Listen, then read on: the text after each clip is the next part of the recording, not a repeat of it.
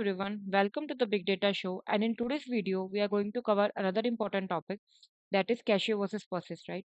So we will quickly go over the definition, like what exactly this means, right? What's the difference, the use case in the optimization, and again, it's a again important question that is asked during the interview. Whenever an interviewer asks, right, what are the different Spark optimization? So this is again one of the strategy that is often used for the Spark optimization.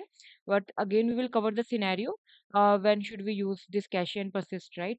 We will also study about the storage levels, do we have the options to configure that in memory or disk or both? So we will also cover that, right? And then we will study inside the storage level, like what is the serialization and deserialization concept. Then we have some demo, whatever we are going to understand, we will also cover that in the Spark UI. And then we have some MCQ questions. So let's first understand, right, what exactly this means, right? So say you have written some Spark code, right? And you have this, you are reading some CSV file, or this can be any operation, right? You can read it from Parquet, from some database connection. So anything, right? And we are creating some data frame on top of that. And consider that as a base data frame and say it has some 10 columns or something, right? Post that, right, we are creating some another data frame on top of this df, right, and where you are again performing some transformation. So consider this transformation like the complex transformation. Maybe you are creating some new columns based on some logic, or you are doing some shuffle operations, right, some group by or something like that, and you are now creating this data frame df1, right, which is dependent upon the df. And now what we are doing, right, we are creating two more data frames, df2 and df3, right? So these two data frame again we are creating from this df1. Now what would happen? So this df2, when we are going to come here, right, so how Spark works on the lazy evaluation model, right? And whenever it sees any action, right, it will try to create a job, and then it will try to execute that, right? So that's how the Spark works in the lazy evaluation model. So say you have this df and df1, right? And say you are performing some action here, you are again performing some action here, and again you are performing some action here, right? So say now you want to compute the df1. So what would happen? As soon as an action is encountered, so this df1, this DAG will create, right, and execution would happen, all the complex transformations would take place, and the data frame would be computed, right? So that is one story. Now what would happen if I want to create this df2 now? So this df2 is dependent upon the df1, which is further dependent upon the df. So this is how the flow is there, that this is dependent upon the base task. So ideally, what should happen, right? Because we already have this df1 computed, right? So ideally, what should happen? This df2 will take the data. It won't compute it from the scratch, right? It would simply go that this df1 is already computed, apply the transformation, and give the results. This should happen, right? But what is happening in Spark, right? How it would happen? So in order to compute the df2, right? It is again dependent upon the df1, and which is further dependent upon the df.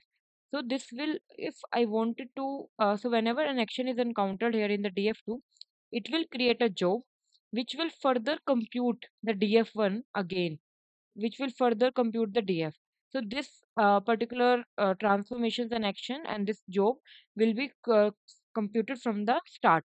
So say if you are reading the csv file right from the beginning, so csv file will be read again in order to compute the df2, right? So say now you want to compute the df3, right? So same scenario will happen. df3, as it is dependent upon the df1 and dependent upon the df, it will again compute the df1, which will further read the data from the df, and then it will give me the output for the df3. So here you are seeing what's happening. We are not storing the intermediate data anywhere, or the computation that is happening on the df1 side. So anytime we are using that parent data frame again, right, it is computing it again from the basic, from the start. So that's so say if you are having this transformation, say, which is taking say 5 minutes of time, right? So say this transformation is taking 5 minutes of time. In that case, in order to compute the df2 and df3, this will again take 5 minute time in order to compute the df1, right? Which is again not what we wanted in order to optimize our Spark job, right? So what should happen, right, in order to optimize this type of scenario? And why this is happening? Because Spark works on the lazy evaluation model, and as soon as it encounters an action, it creates a job. right? So in order optimize this job, right, if my different data frames that are this again all depends upon how you are structured your job, right? So if there is a use case where you have the different data frames that you are computing, which is dependent upon your parent data frame, right? In that case, it's not ideal that we are again computing it from the start. So what should happen? There we should store this type of intermediate this type of results, right, to our memory or disk. That depends, we will study that in the storage level.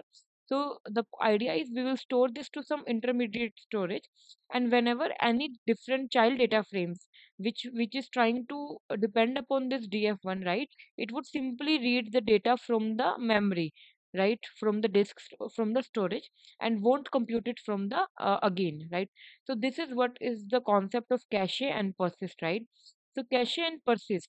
So say if I have this df1, right? So if I say that df1 dot cache in my Spark code, right? What would happen, right? So this df2, if it won't compute, right, it would simply read the data from the memory. It won't go and again compute from the start. So this is the use case of the cache and persist and how it's useful. So hope that is clear, right? So let's quickly see now the storage levels that we have in the PySpark. So we have in terms of the storage, right? So we do have, right, the memory, and then we do have, say, disk, right? So we have different storage level that we can configure on the storage level, right, in the PySpark. So somehow say your data frame are not that huge, right? So say you are creating your Spark job, right, and the data frame that you wanted to cache to store the data is not that huge, and we know that it might fit into the memory. Then it would be ideal choice that I will store that in the memory only, right? And in case I know that the data frame size is huge and it won't be able to store in memory, then it again depends and we can store that in disk. But somehow, if I wanted to store some data set in memory and some data set in disk, that if the memory is not able to incorporate the same, then it will go to the disk. So in that case, we can have the memory and disk as a storage level. And again, we can have this. This is same as the memory and disk, right? But this is the deserialization. So what is serialization and deserialization, right? So whenever we are going to store any data frame, right, or whenever we are creating anything, right, so the data that is there, it will be converted into the object byte, right, while in the transit or during the storage. So that will compress the data, and the data site will be compressed and less in size, right? So that is the concept of serialization, to convert the object into the object bytes, to convert the data into the bytes object, right? And deserialization concept is the reverse of that, that while reading the data back from the storage, right, it will convert the data back from the byte object to the actual data set. That is the deserialization that will happen. So in case of all our memory only, disk only, and memory and disk, and all other serialization, all other storage level that happen in the PySpark, it's by default serialized, right?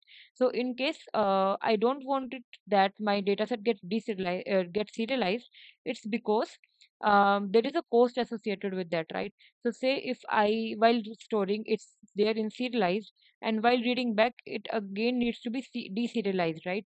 So while in terms of the storage, right, it is storage friendly because it is compressed and it takes less size. But in terms of serializing and deserializing the data back, there is a compute attached, right? So that depends again that what you want. Do you want it to be serialized and deserialized? That storage is more concerned to you, or the computation is more concerned to you? And this is also the default level that is there in the Persist, right? So if you don't specify any storage level, this is the default that would happen in case of the PySpark, and that's again in the latest version of Spark that I'm talking about, right? And then the next is the off heap, right? And for this, to enable this off heap memory, right, we do have to enable the off heap memory. By default, we have this setting in disabled, and if we wanted to store the data off heap, we have to explicitly enable Spark to store the cache or persist off heap, right? So that's about the storage levels that we have. And now, what's the difference in cache and persist? So we have all studied about what is persist, right? And the storage level. So cache is nothing but an shortened form or alias for the persist. So this is my persist, right? And this is the default storage level that is there. So cache, if I'm just saying say cache, So cache is equivalent to this persist with the default storage level. So either I would do persist or I would do cache. That's both the same thing. So hope that is clear. What's the difference in cache and persist, right?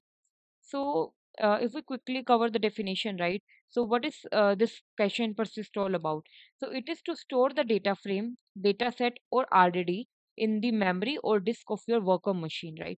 So, this is again another interview question, right? So, where exactly it will get stored? So, if I am doing cache, will it get stored in the driver machine? Get stored in the worker machine? It would store on the worker machine, right? And it can be stored memory, it can be stored disk, or it can be stored in the both, depending upon the scenario. And one more thing to cover in the storage level, right? So there are other levels as well that is more related to the replication. So in the same memory only, right, we do have something like this that we can configure. This is the replication number. So by default it's one, right? And in case you wanted to make your system more fault tolerant, right, and you wanted to have a replica of the cache that you are doing, you can specify this replication factor, and this automatically replicate your storage data twice or thrice depending upon what you are setting. This is again depending upon your complexity and the typicality of your project, and you can accordingly set this configuration, right? So what are the use case of this cache and persist, right? So as we discussed with this scenario, right, that we discussed, whenever there is use case of reusing the data, right? If I am some parent data frame and I'm using it again and again in my child data frame, this can be a good strategy to store the data and then always try to read it from the in memory instead of again computing from the scratch, right? Yeah. And then we have this frequent subset access, right? So that's again one of the another thing. So say you are frequently using the same data again and again, then it's again related to the reusing only, that you want to reuse it, and that same data set is reused more than twice thrice, then again is a good use case for this cache and persist, right? And then when should we not use it, right? Avoid when not accessing the data frequently. So say we have a simple like this df, and I'm just simply doing it at df1, something like that, right? In that case, if I have and also one another thing to add here is that to compute this df is not that computation expensive, right? This is a basic transformation that we can do and it can be simply computed. Then also in that case it won't make sense to use cache, because also it will take a hit on your storage, right? So it's all again different considerations that you should have before choosing like whether to go for cache and persist, right? And another important interview question that comes, right, is cache a transformation or an action, right? So what should happen? What would happen? So say if I have a simple Spark code that I'm reading from the spark.read.csv file and I'm simply doing a cache, right? What would happen here? Will that cache your data or not? No, it won't cache. So cache is a transformation, and in order to actually cache your data frame in memory, you should have an action attached, right? So if instead of this, I am doing this now, df1.filter.count, right? That this is an action which will compute the cache after that, right? So please note that in case say you are doing a cache, you are doing a transformation on your code and you are not performing an action, right? Then this won't actually store on your storage level. So this is one another thing that you should note, that cache is a transformation or not an action. So let's so that's all about the theory now, and let's jump to the demo part, right?